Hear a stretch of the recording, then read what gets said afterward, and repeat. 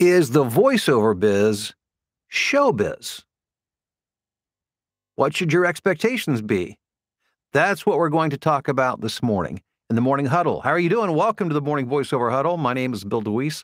I am a professional voice actor, voice talent, which I've been doing on a full-time basis from my home studio for the past 17 years. I'm also a voiceover coach and creator of the Voiceover Blueprint Training Program. Thank you guys for being here this morning. And by the way, let me just take a moment to say thanks for those of you who bought my new book, the digital download, along with the audio book that comes along with it. I appreciate it so much. It's been amazing just to see how many people have gotten a hold of it, have already read it, have already reviewed it. I love it. And there is a link in the description, by the way, if you haven't gotten it yet. So, and by the way, would always appreciate if you left your honest review on Amazon for that as well. So, and today I should mention I would be remiss if I did not mention that today is opening day for the Cincinnati Reds. It's a home opener. And my wife, I'm trying not to be jealous right now, but my wife is going to the Cincinnati Reds opening day parade in downtown Cincinnati today. She's going there with her brother. Of course, she grew up here. And I have to work. I've got voiceover stuff to do, but I'll be at the parade and at the game today in spirit. That is for sure. Well, let's talk about something that I think is important, and it has to do with expectations. And if you follow me at all, you know that I'm really big on expectations, setting expectations right, because people who have expectations, who come into voiceover with a certain idea of the way they think it is or should be, and when it's not that way, they oftentimes become discouraged and quit. So I think drawing as accurate a picture on the front end as I can is providing a public service for those who are thinking about, or maybe early on in the stages of voiceover. So I think it's easy to think of voiceover as show business, and I guess in a certain way it is, but generally speaking, it is far more business than it is show.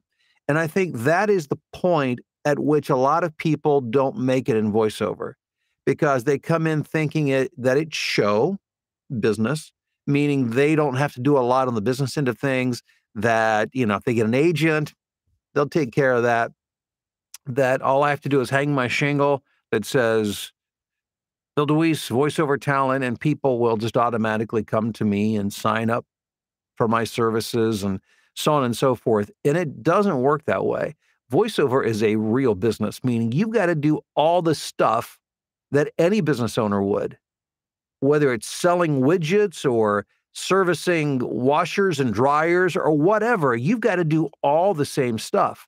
And especially nowadays, because the business is such, as most smaller businesses are, that you've got to cover most of those bases yourself, especially if you want to be profitable earlier on.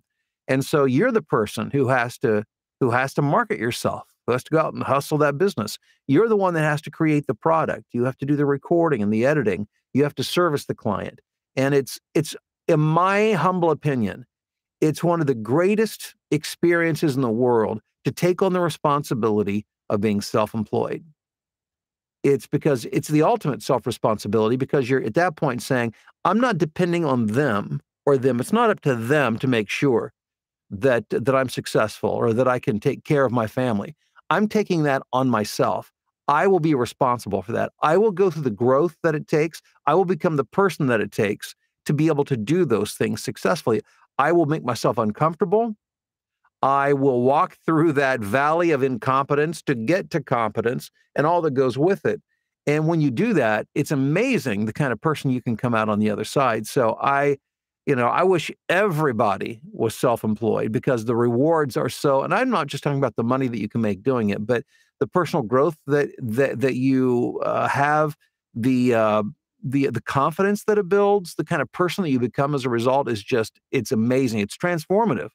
And I wish everybody would do it. But that being said, those who expect that this is more show, in other words, they're looking for, and let me just give you, this is a wide sweeping generalization, but by and large, voiceover talent, we're people who like to be acknowledged by other people. We love it when people say, hey, great job, attaboy, attagirl, pat on the back, awards, acknowledgement. We just, love to live that kind of life.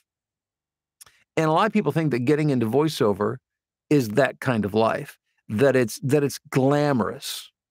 You get your voice, and sure, and it's exciting when your voice is, if you're doing like voiceover dubs for a movie and you watch that movie and you hear yourself, even though nobody else may know it's you or really care, it's exciting.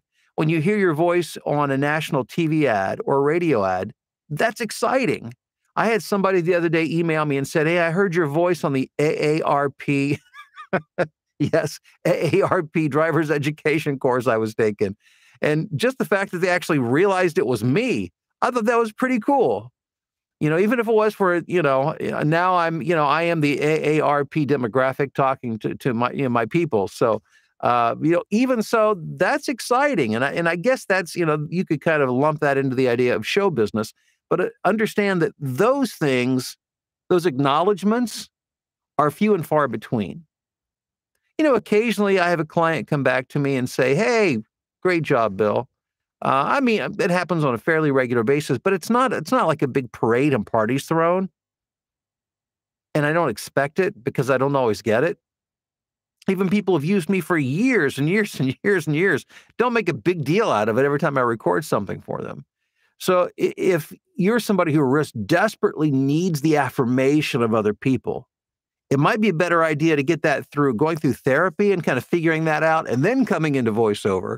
And I say that half jokingly, but seriously, because when our expectations are built around that, then it can be really disappointing. But voiceover, I think, is the reason I get on here every morning is because I think it's the most wonderful thing in the world.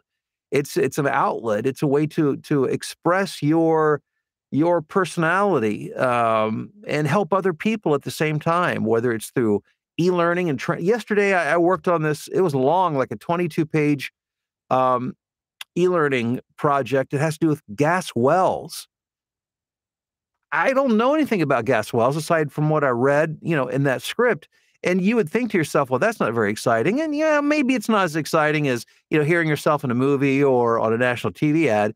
But even that, just knowing the gratification of knowing that I'm helping somebody to learn something that will make them better at their job or might keep them safe in their job, might save their life.